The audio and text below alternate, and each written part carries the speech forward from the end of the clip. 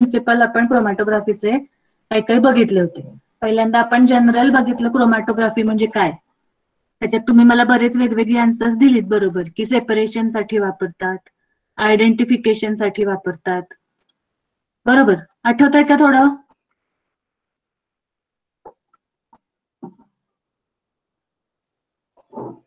गौरी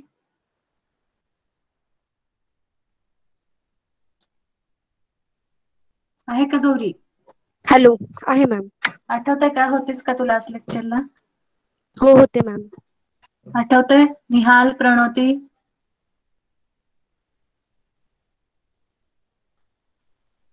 आहे का? Nihal, Pranoti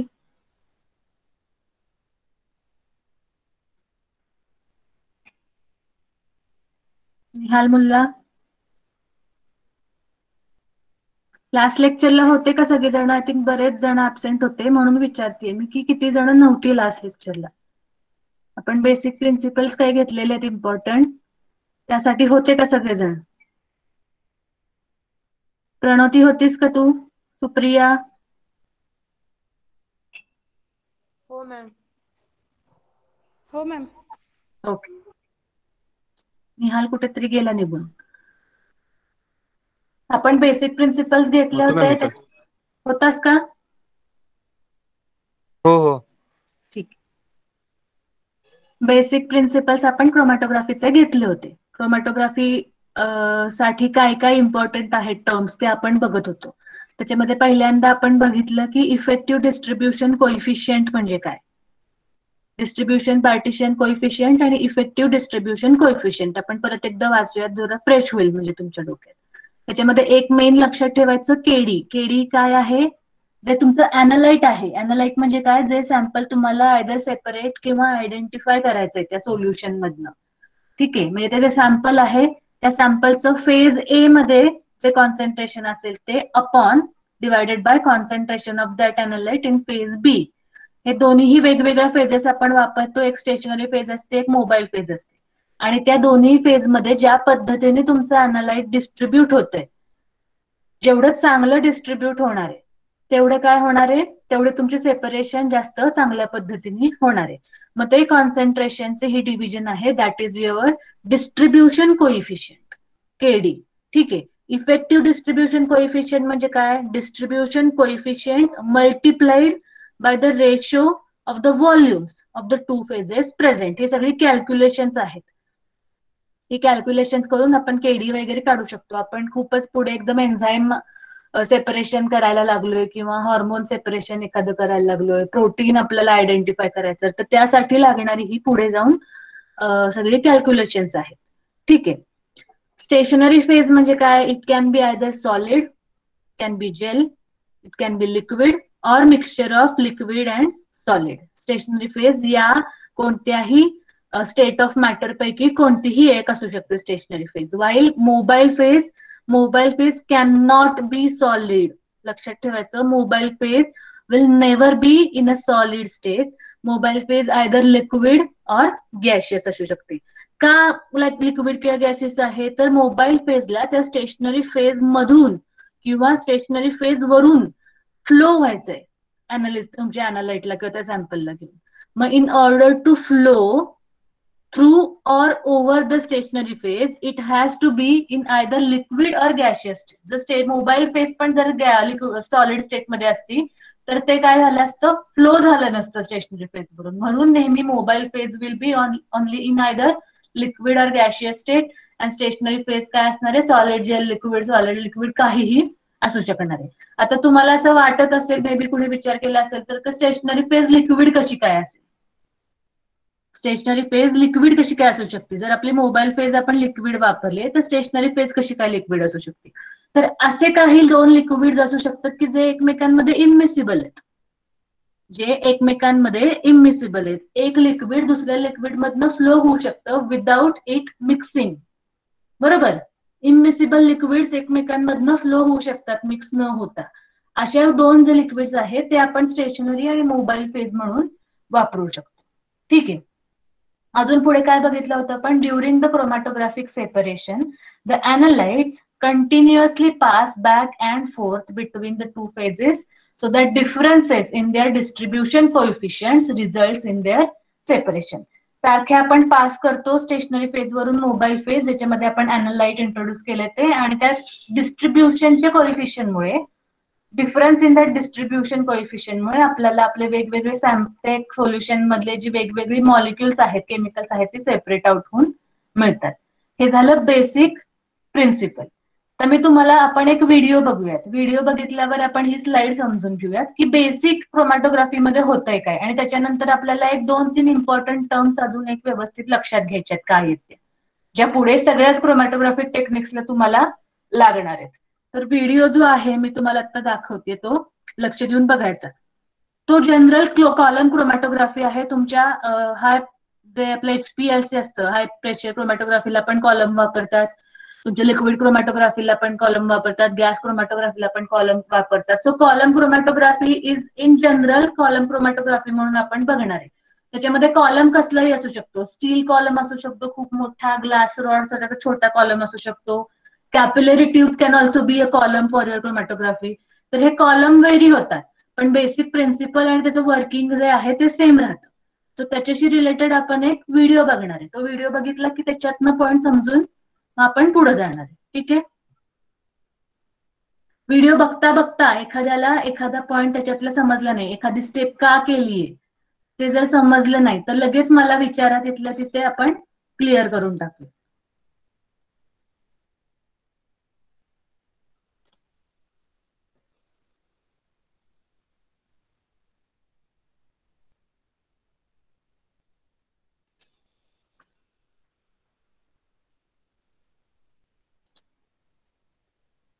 This video outlines the method for carrying out column chromatography.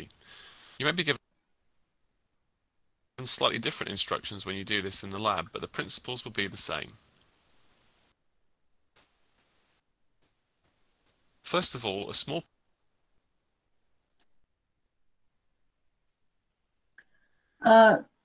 दिसतोय का तुम्हाला टॅब सगळ्यांना? Yes ma'am. Okay. Yes ma'am. खालचा वाचा, ज्याला ऐकू येत नाहीये किंवा प्रॉब्लेम येतोय ऐकायला, ते मी सबटायटल्स खालचं कॅप्शन चालू ठेवते, ते वाचा सगळ्यांनी. This video outlines the method for carrying out column chromatography. You may be given slightly different instructions when you do this in the lab, but the principles will be the same. First of all, a small piece of cotton wool is placed in the bottom of the column to prevent solid material from going into the tap.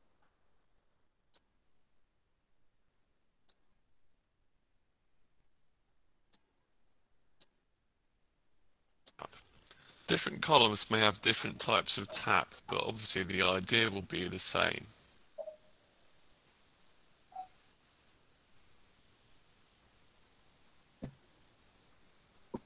Next, a small amount of sand is poured in to a depth of about 1 centimeter. काय केलेलं आहे ह्यांनी, हा एक तुम्हाला सगळ्यांना दिसत असेल की हे ब्युरेट सारखं दिसतंय, बरोबर. सो ब्युरेट सारखंच आहे हे, ते त्यांनी कॉलम म्हणून, क्रोमॅटोग्राफिकल कॉलम म्हणून त्यांनी वापरलेलं आहे. क्रोमॅटोग्राफीचा तो कॉलम आहे, it's looking like a burette. त्याच्यामध्ये त्यांनी खाली काय ऍड केलंय, ते कॉटन वूल. तुम्हाला आठवतंय का, आपण जेव्हा, तुम्ही केलंय का कधी कॉटन वूल किंवा साधं वूल टाकलंय का असं खाली ब्युरेट मध्ये? केलंय का कोणतं असं एक्सपेरिमेंट की ज्याच्यामध्ये तुम्ही वूल ऍड केलाय खाली? No ma'am. ओके. सो का असं करतात, तर आता या क्रोमॅटोग्राफीमध्ये, या जी क्रोमॅटोग्राफी आहे याच्यामध्ये आपण मॅट्रिक्स ऍड करतो. कोणतंही मॅट्रिक्स म्हणजे काय, तर अशी गोष्ट की ज्याला आपल्याला आपली स्टेशनरी फेज बाइंड करता येईल,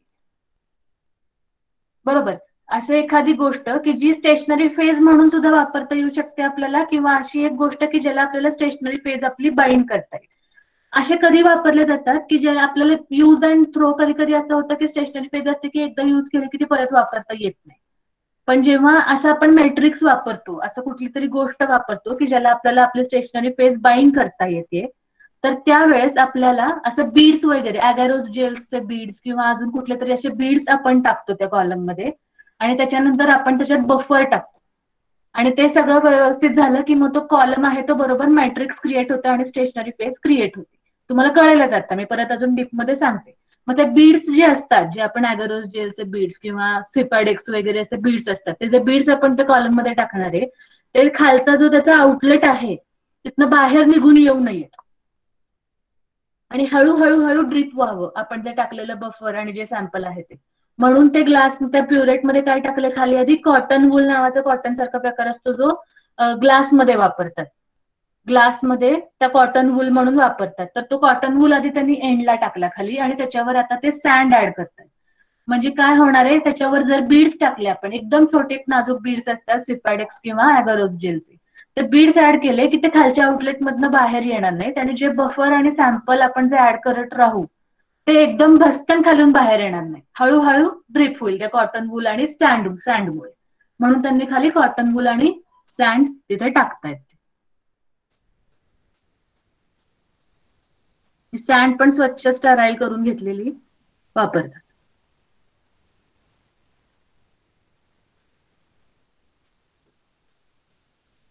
Here you can see the sand forming a level. इथे दिसतंय तुम्हाला, इथून एकदम घातलेले बीड्स इथून बाहेर येऊ नयेत आणि इथं ब्लॉक होऊ नये म्हणून इथे त्यांनी हे कॉटन वूल आणि सँड टाकलेली आहे. Forming a level surface on top of the cotton वूलच्या वरती हे लेवल सरफेस करायला सँड टाकले. सँड का टाकले तर कॉटन वूल काय होतं, असं सोक होतं पूर्ण आणि त्याचं असं चिकदा झाल्यासारखं होतं तिथे आणि मग पाणी पण त्याच्यातनं पास होत नाही. म्हणून कॉटन वूल मधनं पण हळूहळू ड्रिप व्हावं म्हणून त्याच्यावरती काय टाकतात ते सँड टाकतात. Surface on top of the cotton wool.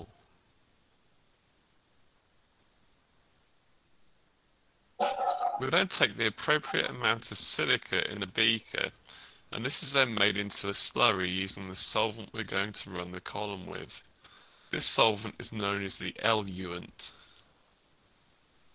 Here you can see us swirling the silica with the solvent before pouring it into the column very carefully. त्यांनी सिलिका स्लरी वापरली आहे स्टेशनरी फेज म्हणून. Again, a funnel should be placed in the neck of the column to assist with pouring. And you will need to occasionally swirl the beaker to ensure that the silica doesn't settle out in the bottom of the beaker.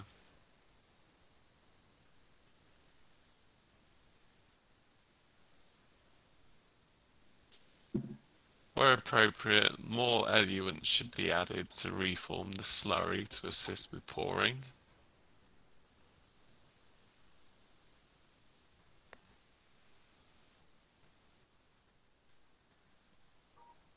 You may need to do this several times.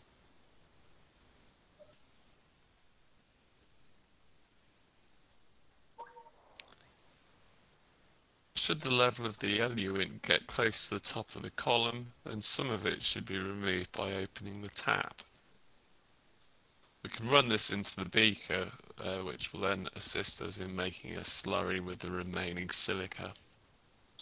एल्युएंट जे आहे ते generally काय असतं, त्यांनी काय केलंय ते काय म्हणाले, ती जी सिलिकाची जी पावडर आहे तुम्ही आधी बघितलं बीकर मध्ये, त्याच्यात त्यांनी काय टाकलं, एल्युएंट टाकलं.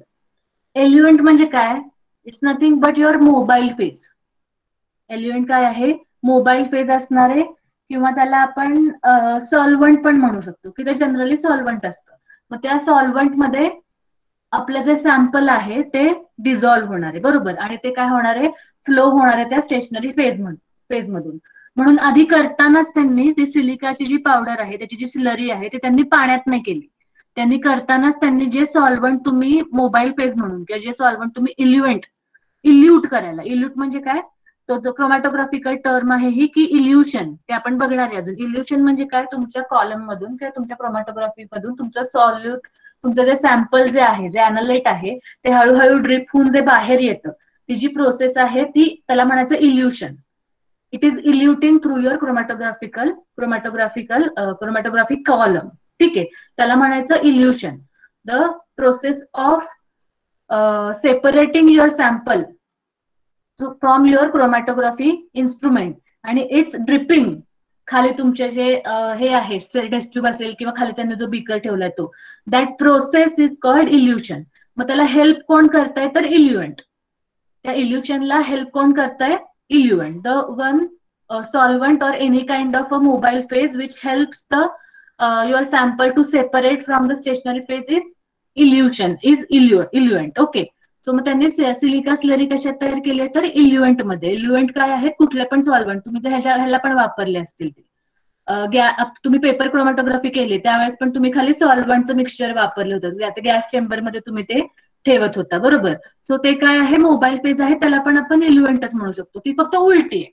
आपण इथे काय होतंय? खालून वरती तुमच्या पेपर क्रोमॅटोग्राफीमध्ये जे मोबाईल पेज आहे किंवा जे सॉल्व्हंट आहे ते खालून वरती जाते आणि तुम्ही ते वरती मार्क करता. याच्यात काय आहे? आपण ते सॉल्व्हंट आहे ते वरून खाली सोडतोय आणि ते त्या सॅम्पलला वरून खाली घेऊन येतंय. समजतंय का डिफरन्स दोन्ही मधला? प्रिन्सिपल सेमच आहे ते सॉल्व्हंट वापरण्याचं, इल्युएंट वापरण्याचं, फक्त डिरेक्शन बदलली. कुणाचं कन्फ्युजन होतंय का? समृद्धी, ऋषिकेश? नाही मॅम, समजते. समजतंय. ओके.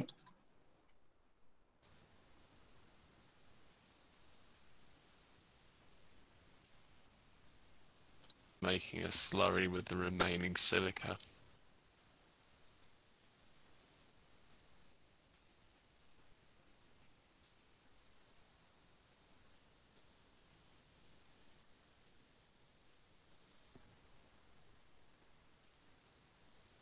ते खाली जे एक्स्ट्राचं सॉल्व्हंट आलंय म्हणजे जे वरती लोड करतायत सिलिका स्लरी, ते स्लरी लोड करताना खाली ते सॉल्व्हंट आहे ते खाली निघून येतंय. सिलिका असं बसतंय त्या कॉलम मध्ये आणि खाली सॉल्व्हंट निघून येते. त्या सॉल्व्हंटचा उपयोग करून परत ते सिलिकाची पेस्ट तयार करतात आणि ते परत लोड करतात. इथे चालू बंद करता येतं हे. And finally, we've transferred all of our silica into the column. Now we need to run some of the eluent out of the column so that it comes down to the level of the silica.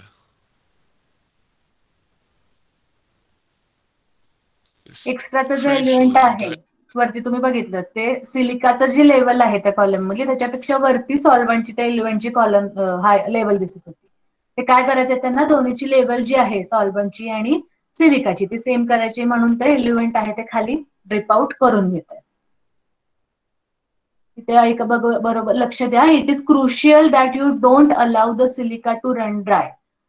सॉल्व्हंटची level नेहमी त्या सिलिकाच्या level बरोबर असली पाहिजे. Silica असं मोकळं dry असता कामा नये कधीच. It should always be submerged in your solvent. Don't allow the silica to run dry, so you need to keep a close eye on the level of the eluent and close the tap at the appropriate moment.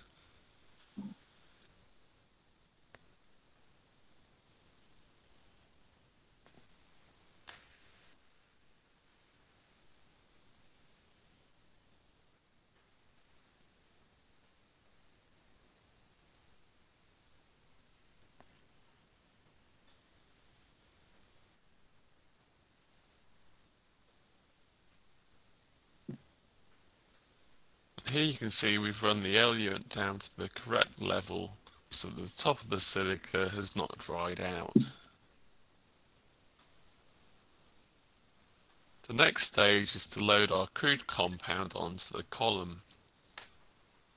First of all, we need to dissolve it in a small amount of the eluent. आता कधी कधी काय होतं?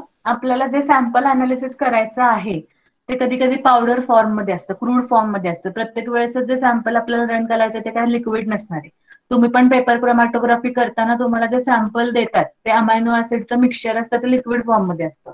पण आम्ही तयार करताना ते काही तयार करताना आम्ही काय करतो? पावडर असते अमायनो ऍसिडची तीच मिक्स करतो सॉल्व्हंट मध्ये, ती तुम्हाला देतो. तयार लिक्विड अमायनो ऍसिडचं मिळत नाही बरोबर. सो आपल्याला काय करायला लागतं? जर आपलं पावडर फॉर्म मध्ये आपलं एखादं सॅम्पल असेल तर ते आपल्याला आपण ज्या इल्युएंटचा वापर करणार आहे, ज्या सॉल्व्हंटचा वापर करणार त्याच्यामध्ये ते जे सॅम्पल आहे ते आपल्याला डिझॉल्व्ह करायचं आणि जर डिझॉल्व्ह केलेलं सॅम्पल व्यवस्थित आपल्याला आपल्या कॉलम मध्ये लोड करायचं.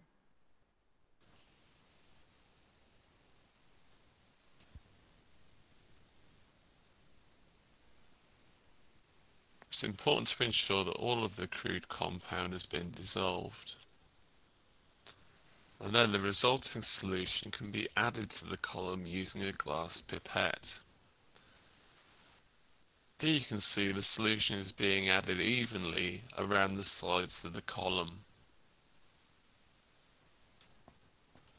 त्यांनी सॅम्पल कसं ऍड केलंय बघा, एकदम घेतलंय ड्रॉपर आणि एकदम पटकन खाली ऍड केलाय, असं ऍड करायचं नाही, आपल्याला डिस्टर्ब करायचं नाहीये. खाली आपण सेट केलेला जो कॉलम आहे सिलिका आणि इल्युएंटचा, तो त्यांनी कडेकडेनी एजनी, बरोबर कडेनी एजनी त्या कॉलमच्या हळूहळू सोडलेला आहे, so that the level of your sample is even.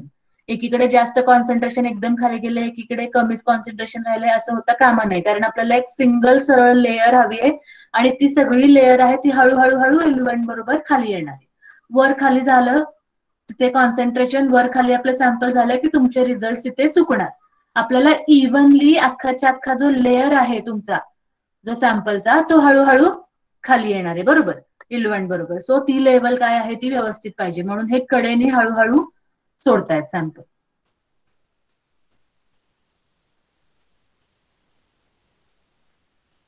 बरोबर लेअर आली आहे बघा त्यांची. Now we add some sand to a depth of about 1 centimeter on the top of the column. This will protect the silica as we add eluent. And here you can see us topping up the column with eluent. आता एल्युएंट आपण हळूहळू add करायचे. हळूहळू हळू ते solvent खाली drip होणार त्या सँड मधून, सॅम्पलला घेऊन त्या सिलिकाच्या स्टेशनरी फेज मधून हळूहळू पुढे We're जाणार. now ready to run our column. अजून खालचा टॅप ओपन केलेला नाहीये, तो ओपन केला की एल्युएंट So खाली we खाली open the tap at the यायला bottom सुरू. of the column, and this allows us to collect our first fraction. In this case, we're collecting the fractions in test tubes, but depending on the size of your column, you may use sample vials or even conical flasks.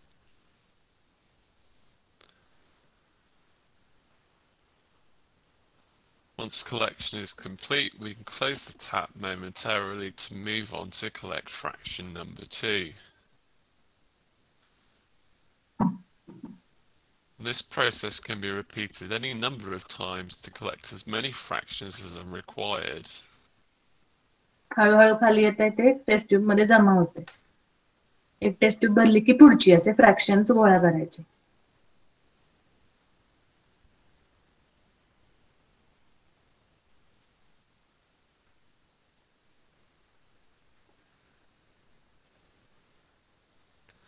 Because our compound is coloured in this case, we can actually see it moving down the silica. This will give us a good indication as to when it's actually eluting from the column. ह्याच्यातनं बघा कसं खाली येतं, हे एल्युएंट वरून add करतोय आपण, हळूहळू ते सॉल्व्हंट आहे ते त्या सॅम्पलला घेऊन त्या सिलिकाच्या पेस्ट मधनं, इथं स्लरी आहे, या स्लरी मधनं हळूहळू ते एल्युएंट त्या सिलिका मधनं सॅम्पलला घेऊन खाली खाली येते. आणि मग या सॅम्पलमध्ये वेगवेगळ्या प्रकारचे केमिकल्स आहेत, वेगवेगळ्या प्रकारचे कंपाऊंड आहेत.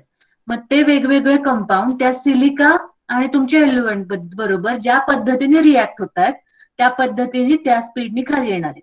असे काही असतील त्या कंपाऊंड मध्ये, त्या सोल्युशन मध्ये, म्हणजे सॅम्पल मध्ये मॉलिक्युल्स की जे इझिली डिझॉल्व्ड आहेत तुमच्या एल्युएंट मध्ये, आणि सिलिका मधनं छोटा साईज आहे आणि सिलिकाशी त्याचा काही संबंध येत नाहीये, काहीच रिॲक्शन होत नाही, पटकन ते इल्यूट आउट होत आहे. सो ते सुरुवातीला पटकन येऊन जाणार आणि ते सेपरेट होणार. नंतर असे मॉलिक्युल्स असतील की जे मॉलिक्युल्स इंटरॅक्ट होतात सिलिका बरोबर, बाइंड होत आहेत थोडे सिलिकाला, ऍब्सॉर्प्शन होत आहे त्यांचं सिलिका बरोबर, आणि मग त्यामुळे इल्यूट त्या सॉल्व्हंटला खाली आणायला त्यांना वेळ लागतोय. मग ते नंतर कमी स्पीडनी बाहेर पडणार आहेत आणि नंतर मग ते वेगळे सेपरेट आउट होणार आहेत.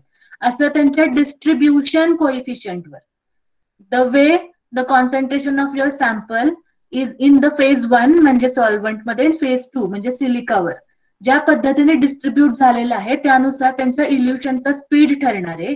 And on the basis of the difference in दर इल्युशन पिरियड तुमचे जे सेपरेट होतील तुमचे केमिकल कंपाऊंड. कशा पद्धतीने आपण क्रोमॅटोग्राफी मध्ये सेपरेट करतो कळतंय का तुम्हाला? थोडा अंदाज येतोय का?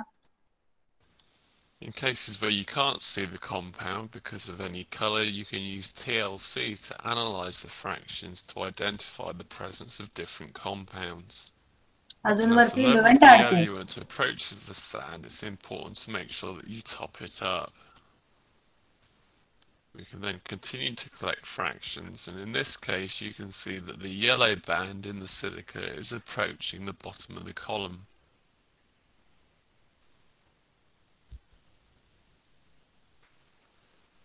If we look closely at this particular fraction, we can see that the solvent has a yellow colour, telling us that our compound is eluting. हळूहळू Of कलर पण course, वाढतो. in other cases, as mentioned previously, you'd have to use TLC to identify the presence of the compound. पुढच्या ह्याच्यात अजून yellow येईल.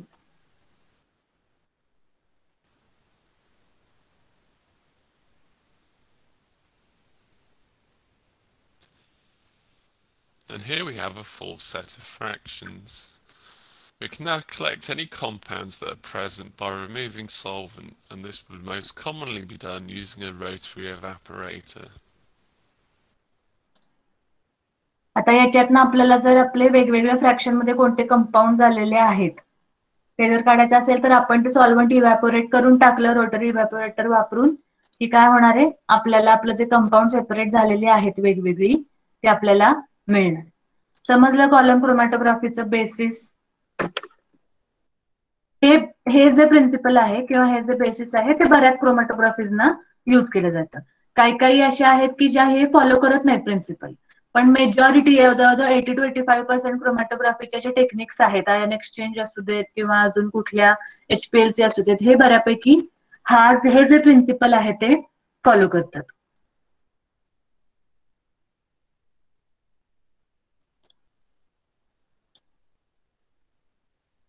मग column क्रोमॅटोग्राफीमध्ये आता आपण बघितलं basic components of column chromatography मध्ये काय आहे. स्टेशनरी फेज आहे, chosen to be appropriate for the analytes to be separated. तुम्हाला कोणत्या पद्धतीचं अॅनालाइट किंवा सॅम्पल सेपरेट करायचंय त्या सोल्युशन मधनं त्याच्यावर ठरेल तुम्ही स्टेशनरी फेज कोणती घेणार आहे. तुम्हाला कधी कधी TLC पण चालू शकतो.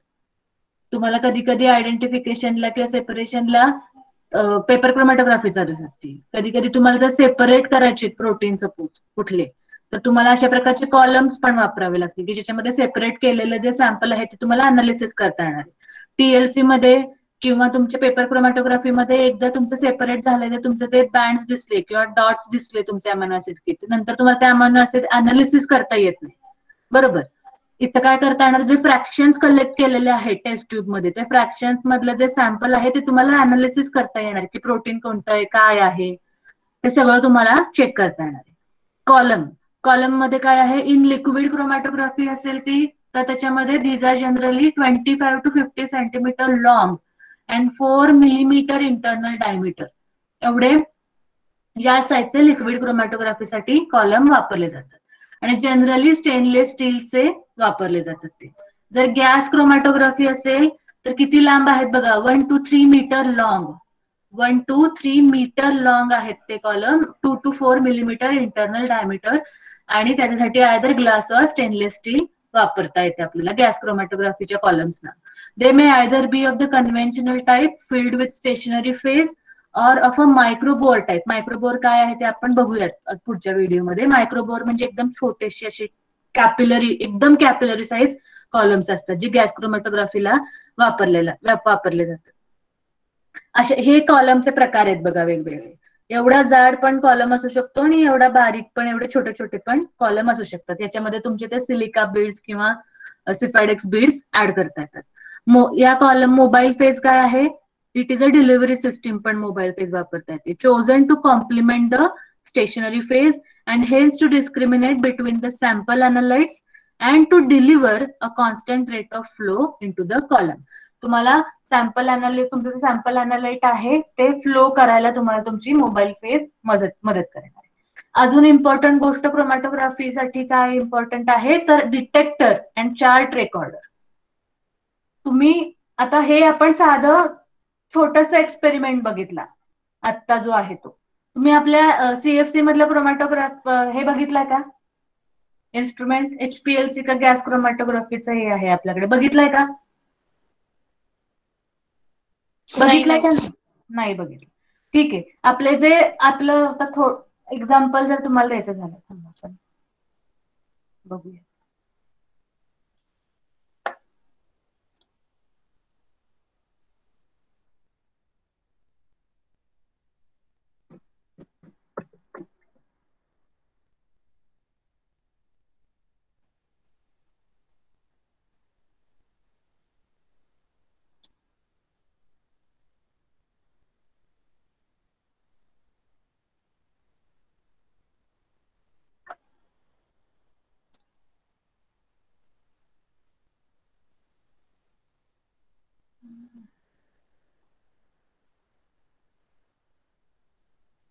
एकच मिनिट.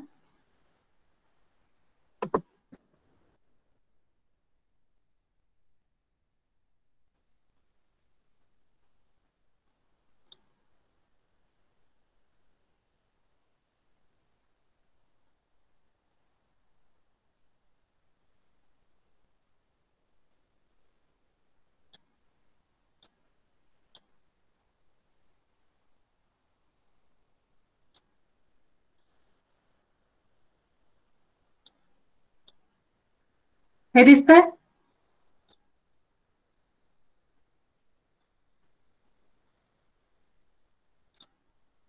मशीन दिसतीये काही? हो मॅडम. ओके. सो अशा पद्धतीची वेगवेगळी क्रोमॅटोग्राफीची मशीन असतात. आता ही आहे ती high performance liquid chromatography, HPLC मशीनची मला एक्झाम्पल देते. असे कॉलम क्रोमॅटोग्राफीचे असू शकतात, लिक्विड क्रोमॅटोग्राफीचे असू शकतात, अफिनिटीचे असू शकतात. तर बेसिकली हे हाय परफॉर्मन्स मध्ये काय असतं, जे ऍडव्हान्स क्रोमॅटोग्राफीची मशीन्स आहेत. आपण आता कॉलम क्रोमॅटोग्राफी जी बघितली ती अगदी बेसिक साध्या लॅबमध्ये आपल्याला साध्या इन्स्ट्रुमेंट वापरून पण करता येऊ शकते. आणि ही काय आहे, ऍडव्हान्स लेवल क्रोमॅटोग्राफीची मशीन आहे. याच्यामध्ये हाय परफॉर्मन्स लिक्विड क्रोमॅटोग्राफीचा उपयोग केला जातो. ते पण आपल्याला आहे पुढे. पण मी आता काय सांगायचं तुम्हाला, तर हे बेसिक इथं ते सगळं होणार आहे. इथे ते मायक्रोबोर ट्यूब असतात, इथे आपल्याला ते कॅपिलरी मधनं आपल्याला सॅम्पल ऍड करता येतं, आज सगळी प्रोसेस होते त्याची. आणि हे काय डिटेक्टर आहे, म्हणजे किती अमाऊंट मध्ये कॉन्सन्ट्रेशन तुमचं इल्युट आउट होतंय, कोणतं कंपाऊंड इल्युट आउट होतंय, ते जनरली काय होतं, सिग्नल मिळतो त्या डिटेक्टरला की किती प्रमाणात कॉन्सन्ट्रेशन इल्युट आउट होतं. किंवा फर्स्ट कंपाऊंड पूर्ण इल्युट आउट झालं की ड्रॉप होतं ते सिग्नल, कारण आता इल्युशन बंद झालंय. पुढचं त्या सोल्युशन मधलं दुसरं कंपाऊंड इल्युट आउट व्हायला लागलं, निघायला लागलं त्या इल्युएंट बरोबर, की परत सिग्नल पिक होतो, परत एक वेव येते, ते संपलं, इल्युशन संपलं की परत ड्रॉप होते, फक्त इल्युएंट यायला लागला. अशा पद्धतीने आपल्याला त्या डिटेक्टर मधनं सिग्नल मिळतो, म्हणजे त्या सिग्नल तो डिटेक्ट करतो. आणि ते डिटेक्टर काय करतो, कॉम्प्युटरच्या मदतीने क्रोमॅटोग्राम आपल्याला तयार करून देतो. म्हणजे तयार आपल्याला क्रोमॅटोग्राम मिळतो की कुठल्या वेळेस म्हणजे कुठल्या वेळेस इल्युट आउट होतोय आपला सॅम्पल, कुठल्या वेळेस फक्त सॉल्व्हंटच बाहेर पडतोय, किंवा वेळ किती गेलाय मध्ये, सॅम्पल लोड केल्यानंतर पहिला कंपाऊंड इल्युट आउट व्हायला किती वेळ लागलाय, त्याच्यानंतर किती वेळाने दुसरं कंपाऊंड त्या सोल्युशन मधलं इल्युट आउट झालंय. तर हे सगळं आपल्याला या डिटेक्टर मध्ये समजू शकतो. म्हणून त्याला आपण सॅम्पल डिटेक्टर आणि या दोन गोष्टी दिलेल्या आहेत. ते सगळ्याच क्रोमॅटोग्राफिक ह्याला नसतात, पण जे ऍडव्हान्स्ड आहेत त्याला सगळ्याला आपण ते वापरू शकतो. म्हणून तिथे दिलेलं आहे की detector and chart recorder to give a continuous record of the presence of the analytes in the eluate as it emerges from the column. Detection is usually based on the measurement of the physical parameter such as visible or ultraviolet absorption or fluorescence. Either visible or ultraviolet signals absorption जे आहे ते signals दिले जातात आणि त्या signals वरून detect केलं जातं की कधी कुठला कंपाऊंड इल्युट आउट होतं, आणि त्यानुसार आपल्याला क्रोमॅटोग्राम मिळतो, त्याच्यावर पिक्स असतात. ते पण कसं बघायचं ते मी तुम्हाला पुढच्या स्लाइडमध्ये दाखवते की जनरल आयडिया आपल्याला कशी घेता येऊ शकते. नंतर फ्रॅक्शन कलेक्टर, की ज्याच्यामध्ये तुमचं जे इल्युट आउट होणारे जे कंपाऊंड आहेत ते काय होणार आहेत, कलेक्ट करण्यासाठी तुम्हाला फ्रॅक्शन कलेक्टर, फ्रॅक्शन म्हणजे काय, अख्ख्या सोल्युशनचा छोटासा पार्ट, म्हणून त्याला काय म्हणलं, फ्रॅक्शन ऑफ अ सेकंड म्हणतो ना आपण, so that is fraction. So the entire solution you have added to your chromatography experiment, आणि त्याच्यातून तुम्ही वेगवेगळे फ्रॅक्शन जसे इल्युट आउट होत जातील तसे तुम्ही ते गोळा करताय. आणि त्या वेगवेगळ्या फ्रॅक्शन मध्ये वेगवेगळ्या प्रकारचे कंपाऊंड त्याच्या स्पीडनुसार इल्युट आउट झालेली असणार आहे. असं पण असू शकतं की सलग 3 फ्रॅक्शन मध्ये एकाच प्रकारचं कंपाऊंड असेल, बरोबर. तुमचं जर फ्रॅक्शन कलेक्टर जितकं जास्त मोठं तितकं जास्त त्याच्यात बसणार आहे. पण मोठा असेल तर काय होईल, कधी कधी 2 वेगवेगळे जे असतील कंपाऊंड ते पण एका ह्याच्यात येऊ शकतात. म्हणून शक्यतो काय रेकमेंड केलं जातं की छोटे छोटे टेस्ट ट्यूब साईजचे फ्रॅक्शन्स घ्या. 3 सलग फ्रॅक्शन मध्ये एक कंपाऊंड आला तरी चालेल, पण लगेच तुम्हाला दुसरं फ्रॅक्शन घेतल्यामुळे 2 कंपाऊंड व्यवस्थित तुमचे वेगवेगळ्या टेस्ट ट्यूब मध्ये जाण्याची शक्यता जास्त आहे. म्हणून ते काय म्हणतात की कमीत कमी व्हॉल्यूमचं फ्रॅक्शन तुम्ही कलेक्ट करा. इथपर्यंत कोणाला काही डाऊट आहे का? एखादा याच्यातला या स्लाइड मधला एखादा पॉइंट कळला नाहीये किंवा कन्सेप्ट व्यवस्थित समजलेली नाहीये, व्हिडिओमध्ये काही डाऊट आहे कोणाला आहे का? मॅम मला एक होता, हा बोल. जेव्हा ते ग्लासचे असतात ना कॉलम, ओके. तेव्हा आपल्याला ते विजिबल असतात. मग स्टीलच्या कॉलम मध्ये कसं कळणार की सेटल झाले की नाही झाले? ग्लासचे हे जे आपण आता जे कॉलम क्रोमॅटोग्राफी बघितली छोटी, त्याच्यामध्ये ग्लासमध्ये केलं होतं त्यांनी आणि आपल्याला दिसत होतं, बरोबर. आणि असे आता मी तुम्हाला HPLCचं पण मशीन दाखवलं.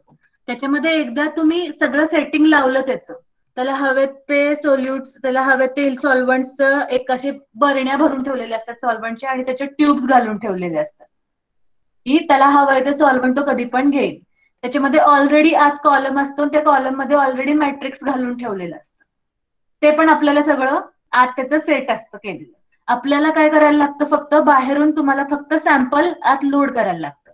आत तो कॉम्प्युटर बेस्ड आहे, ते सॉफ्टवेअर बेस्ड आहे, त्याचं तो सगळं आत मॅनेज करतो. कधी सोल्यूट घ्यायचंय तर त्याचं ते घेतो, कधी एखादं कंपाऊंड आता इल्यूट आउट व्हायला लागले क्रोमॅटोग्राम मध्ये आपल्याला दिसतं. तुम्हाला मी दाखवते कसं दिसतं क्रोमॅटोग्राम मध्ये. हे बघा, असं क्रोमॅटोग्राम मध्ये दिसतं. इथे तीन वेगवेगळे सॅम्पल्स आपण बघतोय. हे दोन वेगवेगळे सॅम्पल्स आहेत. इथे बघा, हे दोन काय आहेत, एकदम व्यवस्थित रेझोल्युशन झालेलं आहे, एकदम व्यवस्थित सेपरेट आउट झालेलं आहे. ते कसं कळतंय मला बघून, तर पहिलं एकच सोल्युशन आहे, त्या सोल्युशन मध्ये दोन हे आहेत, दोन केमिकल्स आहेत. एक सोल्युशन आहे त्याच्यात दोन वेगवेगळे केमिकल्स आहेत आणि ती दोन्ही केमिकल्स मला सेपरेट करायचे. मग आता या पहिल्या ह्याच्याकडे बघून मला कळतंय व्यवस्थित की ती दोन्ही केमिकल्स व्यवस्थित सेपरेट झाली. कसं कळतंय, तर हा पहिला पीक व्यवस्थित आलेला आहे पहिल्या कंपाऊंडचा, मध्ये पूर्ण सिग्नल ड्रॉप झालेला आहे त्याचा, आणि नंतर हा दुसरा पीक आलाय. याचा अर्थ हा पहिला पीक इथे येऊन गेलाय, इथे हा ड्रॉप झालाय आणि इथे हा दुसरा चालू झालाय, बरोबर. आता इथे बघा, इथे काय झालेलं आहे, इथे हा पहिला पीक तर आलाय पण हा पूर्ण ड्रॉप झालेला नाहीये. हा येत असताना, हा कमी होत असताना त्या दुसऱ्याचा पीक चालू झालाय. याचा अर्थ इथे काय झालेलं आहे, इथला पार्ट आहे, इथं मिक्सचर आलेलं आहे, व्यवस्थित सेपरेशन या दोन केमिकल्स त्या सोल्युशन मधलं झालेलं नाही.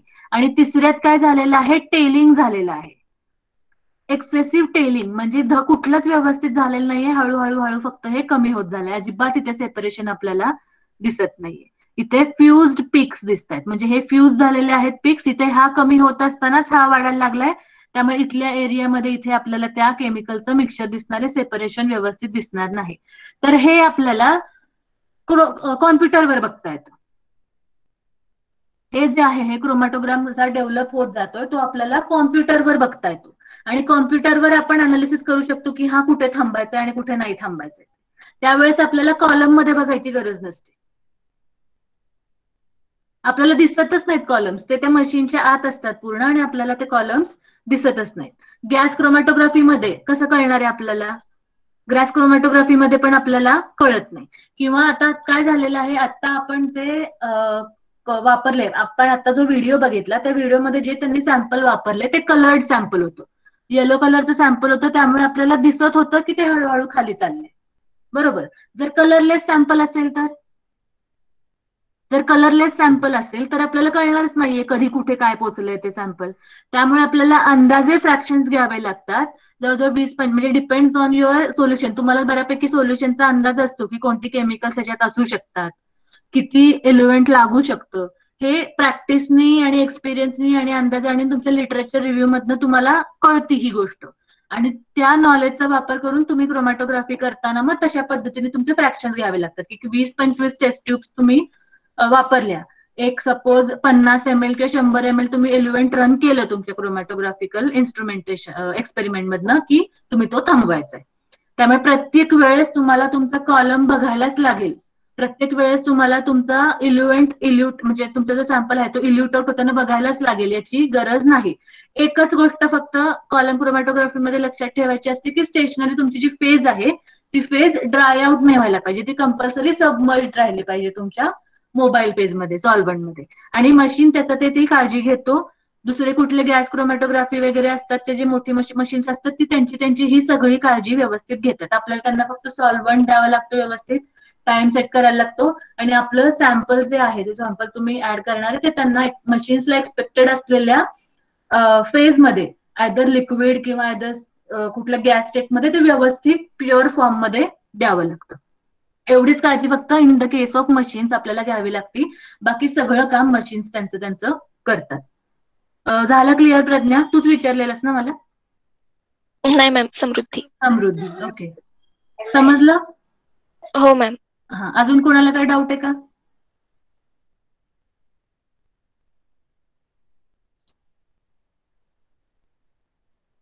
तर इथे आपल्याला मी म्हणलं बघाशी की टर्म्स आपल्याला बघायच्या आहेत काय आहेत त्या.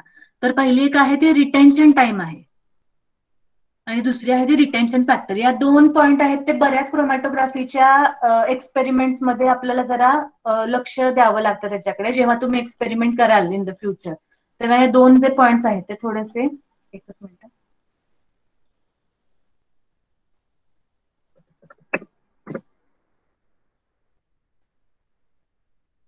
स्लाइड दिसते ना तुम्हाला? येस मॅम, दिसते. ओके. इथलं कळलं तुम्हाला काय झालंय ते? बघून समजतं. असाच क्रोमॅटोग्राम आपल्याला आपल्या कॉम्प्युटरवर दिसतो जेव्हा आपण जे डिटेक्टर्स आणि क्रोमॅटोग्राम किंवा कॉम्प्युटर स्क्रीन लावलेली असते ज्या क्रोमॅटोग्राफीच्या मशीनला, तिथे आपल्याला असा क्रोमॅटोग्राम दिसतो. हे असं काही यायला लागलं की समजायचं की तुमचं काहीतरी चुकलेलं आहे. जर तुमचं सॅम्पल लोड करताना तुम्ही ते व्यवस्थित लोड केलेलं नाहीये किंवा तुमचा इल्युएंटचं सिलेक्शन जे आहे, जे सॉल्व्हंट सिलेक्शन आहे ते चुकलेलं आहे, किंवा तुमचा जो कॉलम आहे तो व्यवस्थित तुमच्या स्टेशनरी फेजनी सेट झालेला नाहीये, अशा गोष्टी होऊ शकतात जर व्यवस्थित तुमचं किंवा व्यवस्थित सिलेक्शनच झालेलं नाहीये. म्हणजे चुकीचं कुठला तरी स्टेशनरी फेज वापरलेली आहे, अप्रोप्रिएट स्टेशनरी फेज किंवा मोबाईल फेज तुम्ही तुमच्या सॅम्पलसाठी वापरलेली नाही, हे याच्यावरून निष्पन्न होतं. तर आपल्याला काय बघायचंय? Retention time and retention factor, या 2 जरा कन्सेप्ट आहेत ते थोडेसे आपल्याला समजून घ्यायचे.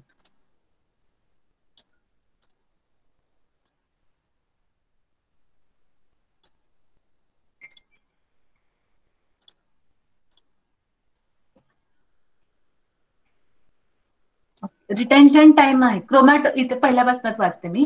अ क्रोमॅटोग्राम is a pictorial record of the detector response as function of इल्युशन volume or retention time. मग हे जे क्रोमॅटोग्राम आहे तो आपल्याला कोणत्या बेसिसवरती सगळे ग्राफ किंवा पिक्स दाखवतोय? तर तो काय करतो, त्याचा जो कॉम्प्युटर किंवा अल्गोरिदम आहे ते त्याचा डेटा अनालिसिस करतो. कोणता डेटा वापरतो ते अनालिसिस करायला? तर इल्युशन व्हॉल्यूम आणि रिटेन्शन टाइमचा डेटा ते वापरतं.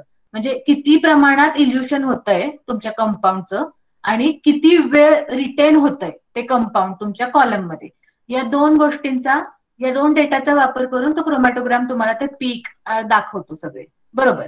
So it consist of a series of peaks or bands, ideally symmetrical in shape. आपण बघितलं की सिमेट्रिकल शेप मध्ये होते ते पीक्स, बरोबर?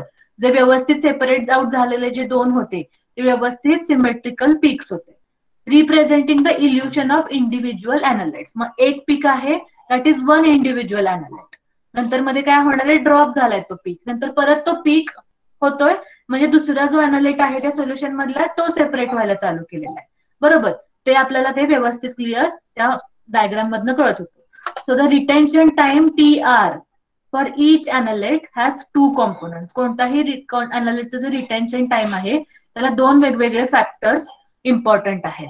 The first is the time it text the analyte molecules to pass through the free spaces between the particles.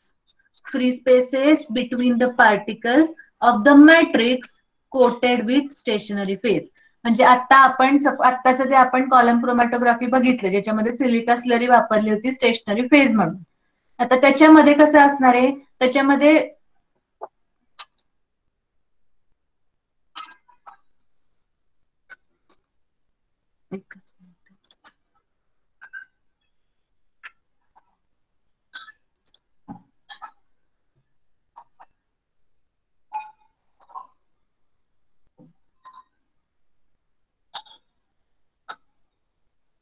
White board कसं काय दिसेल? व्हाईट बोर्ड कसं काय दिसेल? तुम्हाला सगळ्यांना दिसतोय व्हाईट बोर्ड?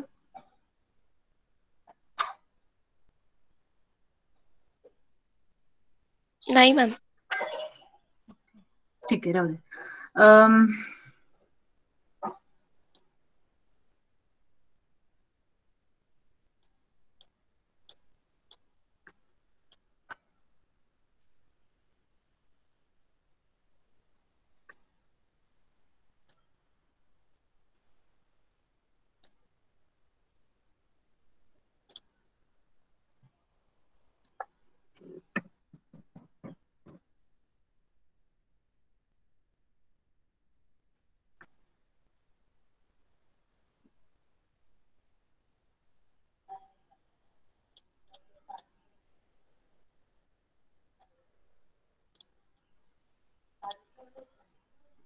एकच मिनिट हा, तुम्हाला मी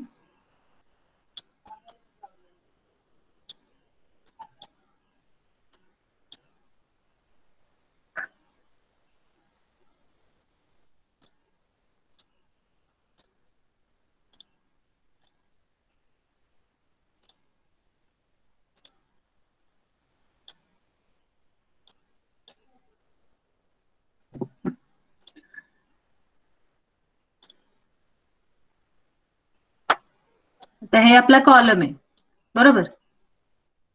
मी हे खूप मोठं करून दाखवतो, तुम्हाला सगळ्यांना दिसतंय ना मी ओपन केलेलं.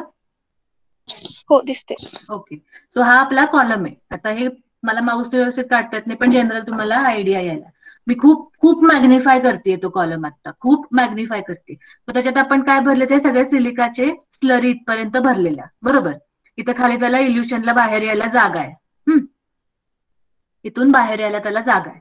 ठीक आहे, आता याच्यात मी सिलिकाच्या स्लरी भरल्या, ते एकदम मायक्रोस्कोपिक लेवलला आपण जर बघितल्या तर इथे एक सिलिकाचा तो बीड असणार आहे, इथे एक बीड असणार आहे, इथे एक बीड असणार आहे, मग इथे एक असणार आहे बरोबर. हे असे एकदम छोटे छोटे, पण ते छोटे छोटे जे पार्टिकल्स आहेत सिलिकाचे ते असे एकमेकांवर स्टॅक झालेले आहेत बरोबर. ते एकमेकांवर सगळे असे स्टॅक होऊन इथं पूर्ण ही अशी लेवल तयार झाली आहे सिलिकाची. जेव्हा आपण सॉल्व्हंट टाकतोय सॅम्पल बरोबर, तेव्हा ते काय आहे, पाणी आहे बरोबर. ते काय आहे, पाणी आहे. ते काय होणार आहे, हळूहळू हळू या मधल्या ह्याच्यातनं हळूहळू हळू या मधले छोटे छोटे जे गॅप आहे त्या गॅप मधनं बाहेर येणार आहे बरोबर. सो हा मधला जो मोकळा जो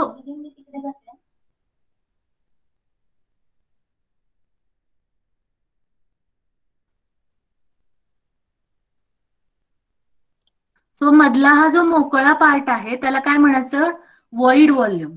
या कॉलम मधला दोन पार्टिकल्स जे सिलिकाचे आहेत त्याच्यामध्ये मध्ये हा जो मोकळा पार्ट असेल त्याला काय म्हणणार आहे आपण, व्हॉइड व्हॉल्यूम. ठीक आहे, हे लक्षात ठेवायचं आता की ती जी फ्री स्पेस आहे, the volume of the free space is referred to as the column void volume or V0.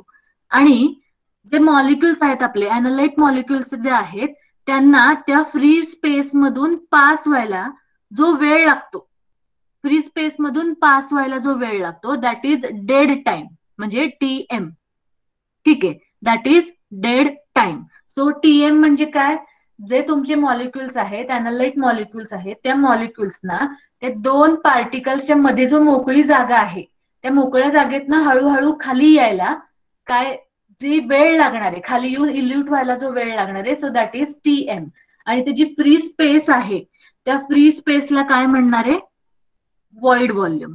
ठीक आहे, मग हे जे व्हॉइड व्हॉल्यूम जे आहे किंवा TM जे आहे, डेड टाइम, की एखाद्या अॅनालाइटला त्या फ्री स्पेस मधनं हळूहळू इल्यूट व्हायला जो वेळ लागणार आहे दॅट इज डेड टाइम. मग हा जो डेड टाइम आहे तो सगळ्या अॅनालाइट्सना सेम असणार आहे, कुठलंही अॅनालाइट असू देत. जर ते सेम साईजचं असेल, तिथे कंडिशन आहे ती की जर ते अॅनालाइट जे आहे ते जर सेम साईजचं असतील तर ते त्या फ्री स्पेस मधनं यायला सगळ्यांना सेमच वेळ लागणार आहे. जर ते सिलिकाच्या ऍक्च्युअल बीडशी काही इंटरॅक्ट होत नाहीये, सिलिकाच्या बीडवर त्याचं ऍब्सॉर्प्शन होत नाहीये, ऍडसॉर्प्शन होत नाहीये आणि ते फक्त मोकळ्या मोकळ्या स्पेस मधनं पूर्ण खाली येत आहे, तर ते जे अॅनालाइट्स आहेत ते सगळ्यांना सारखाच वेळ लागणार आहे बरोबर. ठीक आहे, TM कळलं का, TM आणि व्हॉइड व्हॉल्यूम या गोष्टी कळल्या का दोन. कुणाला डाऊट आहे का, समजलं नाहीये का कोणाला. हॅलो ऋषिकेश, थोडस ट्रिकी आहे आणि ते समजलं मॅडम. बोर्ड नाहीये आणि समोर आपल्याला सांगता येत नाही त्यामुळे ते अजून जरा अवघड जात आहे. त्यामुळे काही कळलं नसेल तर लगेच विचारा. पूजा, प्रज्ञा, समजलंय मॅम. प्रज्ञा आहे का, प्रज्ञा.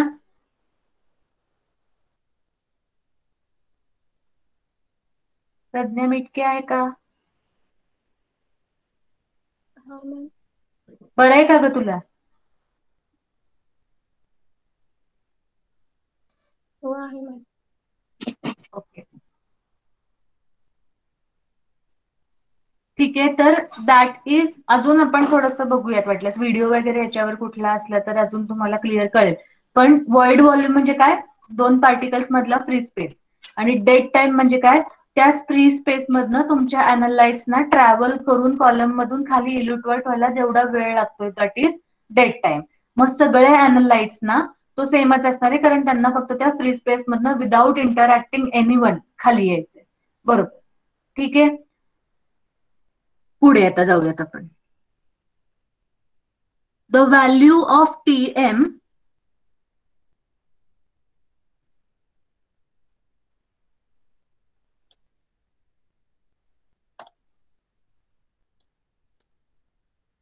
इथे बघा, द व्हॅल्यू ऑफ TM म्हणजे काय, dead time, will be the same for all अॅनालाइट्स and can be measured by using an analyte that does not interact with stationary phase but simply spends all of the elution time in the mobile phase traveling through the void volume. म्हणजे काय, कसं TM कसा काढायचा शोधून, तर असं अॅनालाइट की जे स्टेशनरी फेज बरोबर इंटरॅक्ट होत नाही, स्टेशनरी फेज बरोबर अजिबात इंटरॅक्ट होत नाही, ते फक्त इल्युशन होतंय त्याचं डायरेक्ट इल्युएंट मधनं त्या पार्टिकल्सच्या ते खाली लगेच इल्युट आउट होत आहे. ते काय होणार आहे, तो काय असणार आहे, TM. असा TM कॅल्क्युलेट किंवा असा TM आपण शोधून काढू शकतो. आता या सगळ्या ज्या मी गोष्टी तुम्हाला सांगतेय, या गोष्टी तुम्हाला एखादा तुमचा क्रोमॅटोग्राफीचा एक्सपेरिमेंट सेटअप करायचा असेल आणि त्यासाठी कोणतं सॉल्व्हंट घ्यायचंय किंवा कोणता सॅम्पल त्याला चालेल, कोणत्या सॉल्व्हंटला कोणतं सॅम्पल चालेल, कोणता स्टेशनरी फेज चालेल, हे जेव्हा आपण ठरवतोय सुरुवातीला, एकदमच नवीन ब्रँड न्यू असं कुठलं तरी तुमचं सॅम्पल आहे आणि तुम्हाला तुमचं सॉल्व्हंट सिस्टीम, तुम्हाला तुमचे स्टेशनरी फेज आणि इल्युएंट वगैरे हे सगळं ठरवायचंय, त्याच्या मग मेन एक्सपेरिमेंटच्या आधी तुम्हाला या सगळे जे टायमिंग्स आहेत ती काढावे लागतात, की व्हॉइड व्हॉल्यूम किती असू शकतो किंवा TM किती असू शकतो. मग जर TM शोधायचा असेल तर तुम्ही तुमचा क्रोमॅटोग्राफी नेहमीसारखी सेटअप करणार आणि काय करणार आहे, असं अॅनालाइट तुम्ही टाकणार त्याच्यात, नोन अॅनालाइट, की जे त्या स्टेशनरी फेज बरोबर अजिबात इंटरॅक्ट होणार नाहीये आणि डायरेक्ट ते काय होणार आहे, त्या इल्युएंट मधनं पार्टिकलच्या मधल्या स्पेस मधनं पूर्ण खाली येणार आहे. आणि जो टाइम लागतोय after the sample loading until it इल्युट्स out in your fraction, तो जो टाइम आहे that you will record as a dead time. बरोबर, ठीक आहे. हे झालं डेड टाइमचं ऑब्झर्वेशन, तुम्ही सपोज आधी करून ठेवलेलं असेल तर. The second component is the time the stationary phase retains the analyte, referred to as the adjusted retention time. Second component मात्र जो आहे तुमच्या रिटेन्शन टाइमचा, तो काय आहे, तर तुमचा जो अॅनालाइट आहे, तुमचा जो सॅम्पल आहे, तो तुमच्या स्टेशनरी फेज बरोबर इंटरॅक्ट होतोय, आयदर त्या सिलिकावर ऍब्झॉर्ब होतोय किंवा अजून कुठला बीड असेल, त्याला कुठलं एखादा सबस्ट्रेट लावला असेल आणि तुम्ही जर एन्झाईम इल्युट आउट करताय तर तो एन्झाईम त्या सबस्ट्रेटला अटॅच झालेला असेल, किंवा अनायन एक्सचेंजर्स सारख्या गोष्टी असतील की जे अनायन लावलेलं आहे, तर तुम्ही कॅटायन सॅम्पलला ऍड केलेलं असेल तर कॅटायन त्याला बाइंड होणार आहे. हे काय झालंय, इंटरॅक्ट होतंय स्टेशनरी फेज बरोबर आणि मधल्या फ्री स्पेस मधून ते खाली येत नाहीये. सो तुमच्या स्टेशनरी फेजने तुमच्या अॅनालाइटला रिटेन करून ठेवलंय, पकडून ठेवलंय. आणि तुम्ही नंतर ज्याच्या पद्धतीने इल्युएंट जास्त टाकाल किंवा पीएच बदलाल तर त्यानुसार काय होणार आहे, ते इल्युट आउट व्हायला नंतर चालू होईल. तुम्ही कॉन्सन्ट्रेशन वाढवलं इल्युशनचं किंवा व्हॉल्यूम वाढवलं इल्युएंटचा तर ते मे बी खाली येईल. तर that is non as adjusted retention time. काय आहे adjusted retention time? The time the stationary phase retains the अॅनालाइट, पकडून ठेवलंय कोणत्या तरी पद्धतीने तुमच्या stationery फेजने अॅनालाइटला, that is non as adjusted retention time, T-R. ठीक आहे, T-R. This time is characteristic of the analyte and is the difference between the observed retention time and the dead time. म्हणजे हे जे आहे ऍडजस्टेड रिटेन्शन टाइम जे आहे ते मात्र काय असणार आहे, प्रत्येक अॅनालाइटचं, तुमच्या सोल्युशन मधल्या प्रत्येक कंपाऊंडचं वेगवेगळं असणार आहे. कारण कोणत्या कंपाऊंड स्टेशनरी फेज बरोबर कोणत्या प्रकारे इंटरॅक्ट होईल ते सांगता येत नाही. किती स्ट्रॉंग असेल ती इंटरॅक्शन, कोणते बॉन्ड फॉर्मेशन झालेले असतील स्टेशनरी फेज बरोबर ते आपल्याला काही सांगता येत नाही. त्यामुळे ते काय असणार आहे, प्रत्येक अॅनालाइटचं कॅरेक्टरिस्टिक असणार आहे, त्याचं ते वेगवेगळं असणार आहे.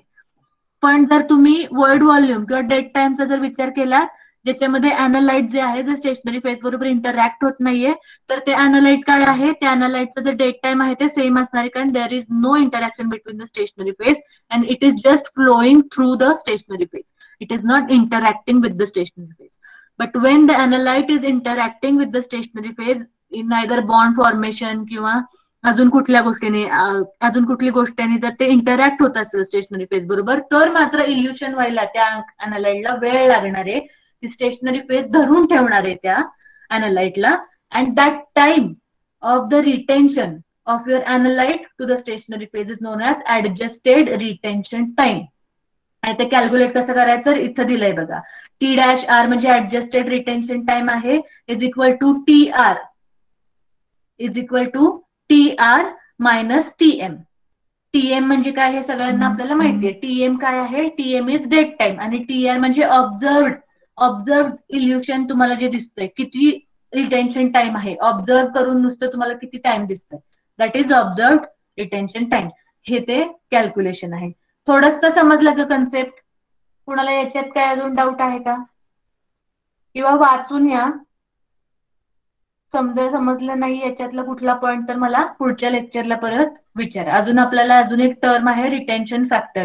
ही पण एक छोटी टर्म आहे, ही घ्यायची. रिटेन्शन फॅक्टर म्हणजे काय आहे, it is simply the additional time the अॅनालाइट text to elute from. हे पुढच्या लेक्चरलाच घेऊ, तुमचं कन्फ्युजन होईल. रिटेन्शन टाइम वाचून याल का सगळीजण, आणि काय नाही समजले ते मला विचारा नेक्स्ट लेक्चरला. कुठला पॉईंट नाही कळलेला रुची?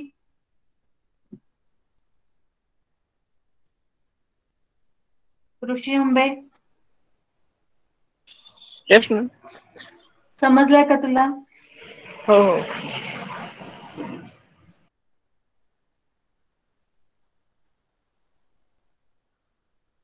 ऐश्वर्या, दशरथ, दिग्विजय?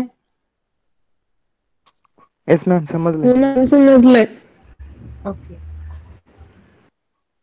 नाही कुठला पॉइंट समजला तर मला नेक्स्ट लेक्चरला विचारा, ठीक आहे?